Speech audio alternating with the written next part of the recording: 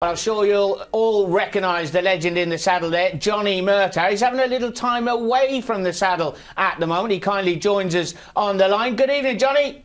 Cheers, and how are you? Yeah, we're in great form, buddy. Now, first of all, how are you? What happened, and how are you? Well, of course, it wasn't my fault. No, of course. I was going down the slopes nice and gently, and some guy crashed into me. I mean, what were you doing? Were you actually on the move at the time, or were you stopped at the bottom, or what happened?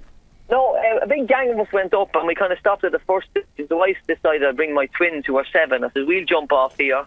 Orla brought the rest of the lads up to the top. Says, by the time you're down from the top, we should meet near the bottom. So we were just got off at the halfway station. We were going nice and gently over and back, using all the slope. And the next minute, I was trying to pick up my skis, and some guy after crashing into me. So listen, I was lucky it was me he crashed into, because the speed he hit me and the force he hit me, I was glad it wasn't one of the lads behind me there.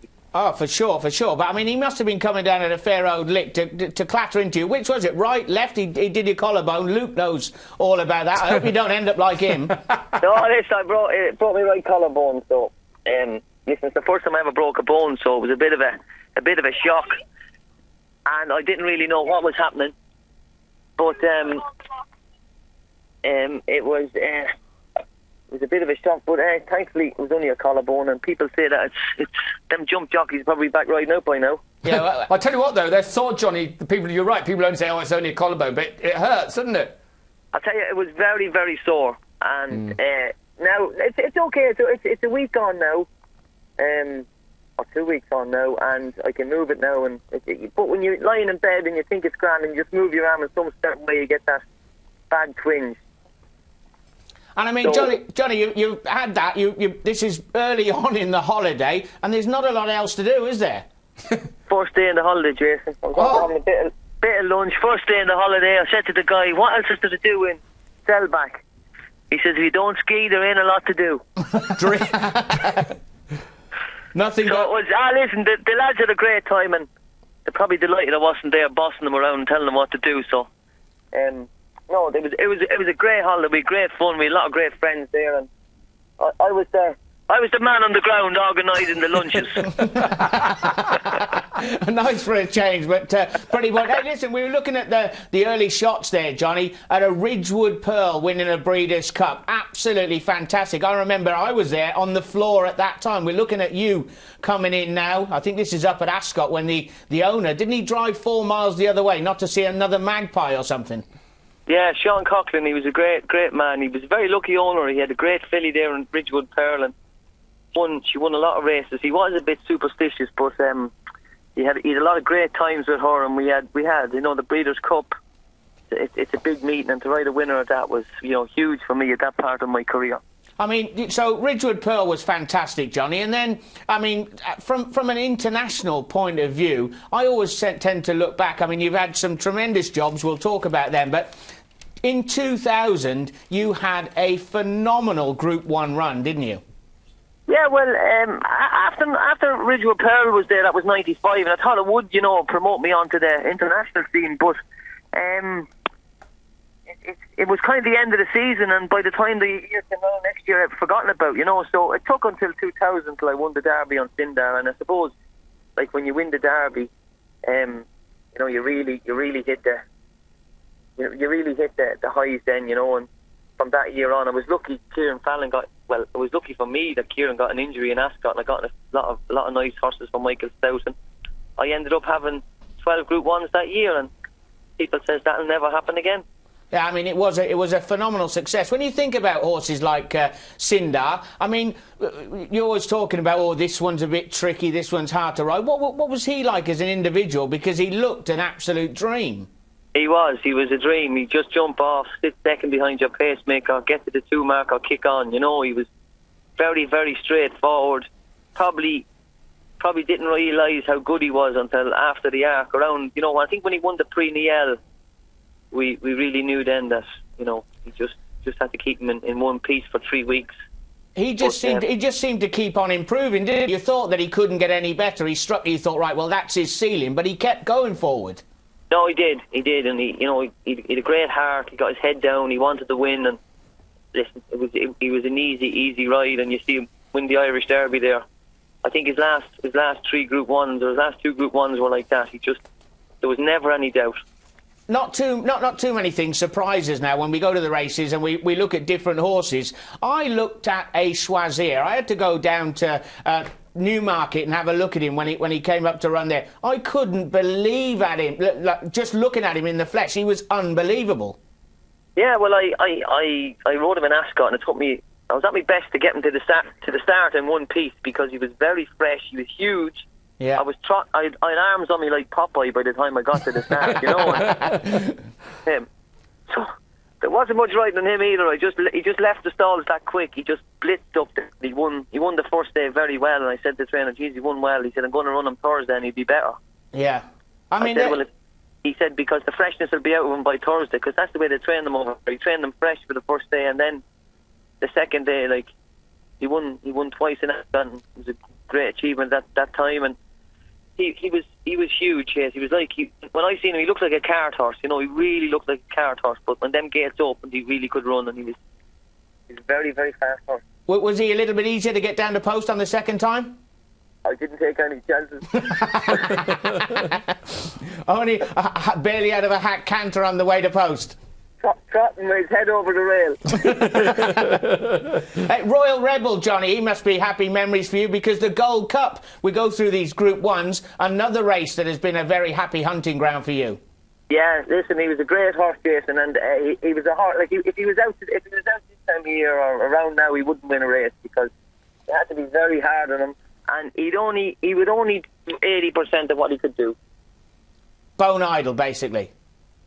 He would only do 80% of what he would do. You know what I mean? He was bone idle, and you had to get really stuck into him. And I'll tell you, like I won 2 Gold Cups, but I got, I think, 4-day ban the first day, and I think got 7-day ban the second day. And if I was riding him now, I wouldn't be riding from Ascot, I'd say, until the York meeting, because that's the kind of ride he was. He was very lazy, very tough. And when he'd go a half a length up on a horse, he'd just stop. He would just stop underneath you. So I always said to Mark Johnson, he's doing 80% of what he could do. And you were talking about the Gold Cup, Johnny. You say Royal Rebel. What sort of machine was Yates? Because I was lucky enough to see him year after year after year, along with so many other people. He must have been a special part of the furniture at Ballydoyle. He was an absolute star. He had great presence about him. You'd see him in the barn there in the morning, and like he won the place. You know, he really knew he was good. He knew he was the boss. And if the horse got too like he'd kick them, he was like a 2-year-old going around the place. He was, you know, he won, you know, the Gold Cup over and over again, and to be part of it, I felt a bit of pressure the first year because it was the first time I rode him, and then I really wanted to win the second year because to equal the record. And so was he a nice individual to deal with, Johnny? To ride, was he straightforward?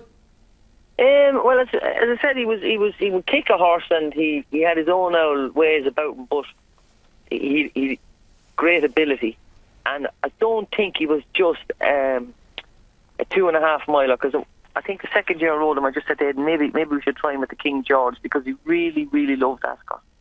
You know, Ascot brought out the best in him. When he walked under the tunnel at Ascot and he got out there in the big crowd, you know, got his blood up, and I thought maybe the King George might have been a race he would have been competitive in. Yeah, I mean, he certainly was an unbelievable individual. Lots of emails coming in wanting to ask you about Soviet Song. What did you think of her? I mean, she was special as well. I've ridden a lot of great horses. I've really been spoiled. You know, that kind of way. When you mention the names, it kind of humbles you a little bit, you know. But Soviet Song, I went to work for James Fanshawe. I rode her in April in a listed race in Kempton, the old Kempton, on the grass, and she finished, I think, 3rd, and James says, "This is my best filly." So I was kind of going, geez, it's going to be a quiet year this year. This is his best filly. But, you know, that is just James, quietly, brought her along beautifully, and when she started kicking into gear there midsummer, fast ground, the mile, you know, she was very special filly. She won the Falmont, she went on and she won at Leopardstown.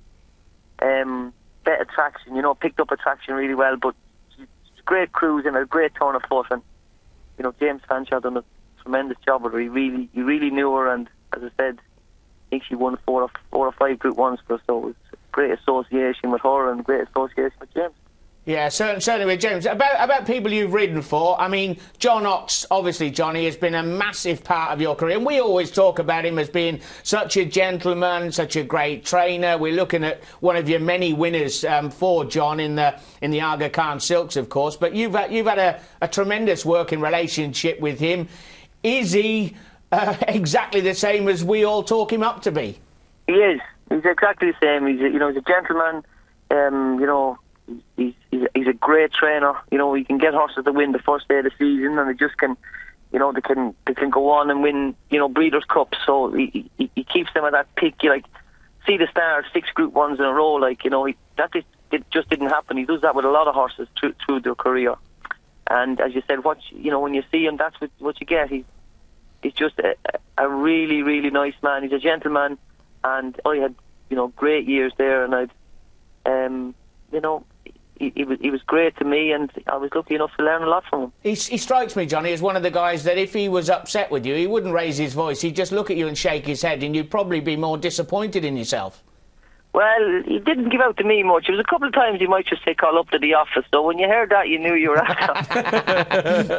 But no, listen, he never raised his voice much. But as you say, the way he looks at you sometimes is probably enough. But that doesn't happen often either. He's pretty easy, pretty straightforward. He tells you what to do, and he expects it to be done. And as you say, if he asks you to do something, you go and do it. You don't question it. Yeah, and moving on, Aidan O'Brien, tremendous time you had with the Ballydoyle juggernaut. I mean, just the winners kept coming. We were looking at Duke of Marmalade there. We looked at Yates. There's been so many. But being part of that operation, Johnny, must have been a huge part of your career. Oh, yes, I said to you, the year 2000 had 12 Group 1 winners. My first year in Ballydoyle rode 21 Group 1 winners. Oh, that's unbelievable. And as I said, it was like a juggernaut. I was just going over to England every week, and picking up Group 1 after Group 1. I had Jimmy Fortune and Richard Hughes beside me, and they'd be kind of saying, "Oh, we'll get you next week," and I would just, I was just laughing at them, because I said, "Listen, the next we bring over is better." Yeah. And we had just so many good horses, Henry the Navigator, Duke of Marmalade, Yates, just like one after the other were just, brilliant horses. And Ballydoyle is a magical place. When you drive in the gates of Ballydoyle and the Jinsky's on the left, it's just, lads, you said to me, Jesus, a long drive down to it, Johnny, I'd say I'd nearly walk every morning to get down, that kind of way. Yeah, for sure. There was great horses, and we had that first year, I just felt I was invincible.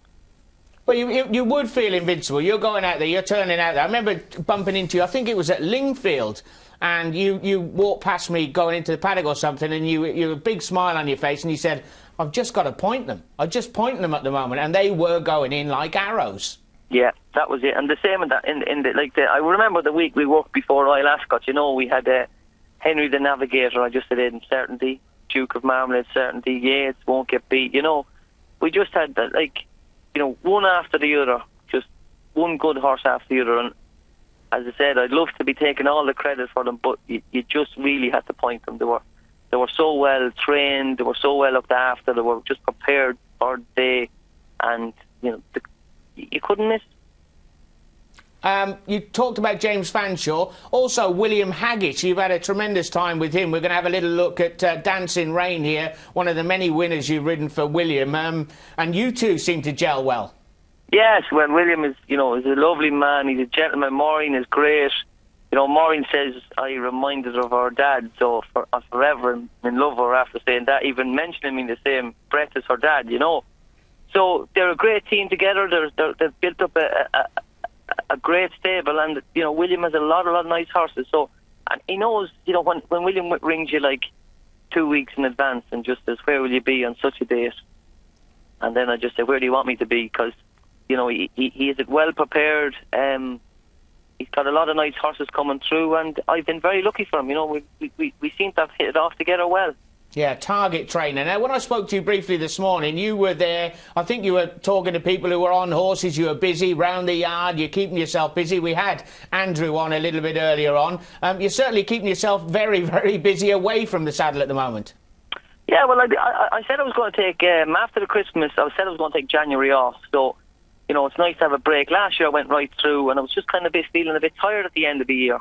You know, I was in Hong Kong, I was in Japan, and I was feeling the pinch a little bit near the end. So I said, okay, Christmas, have a nice Christmas, go skiing, and then I'll take January off. So I have to take it off now anyway. But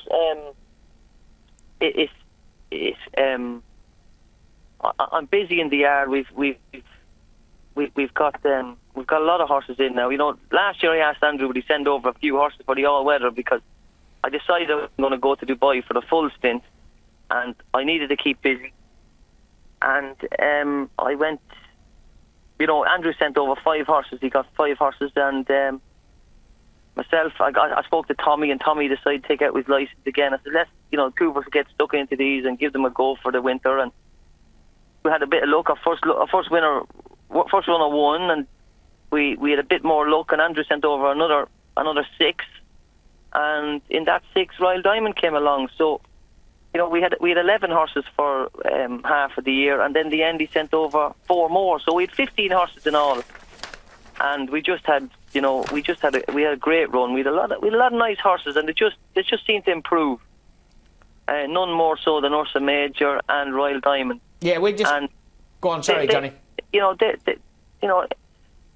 I was trying to think of what am I going to do after I ride, and I was kind of dabbling my foot in this, you know, train, and everybody keeps telling you, oh, this train is so hard, and you don't want to do this, and you don't want to do that. But like, I've been in horses since I was 15, so I don't think I'm going to be a doctor or anything at this stage of my life. So I said, well, let's have a look at it. Let's have a look at it from the training side of it.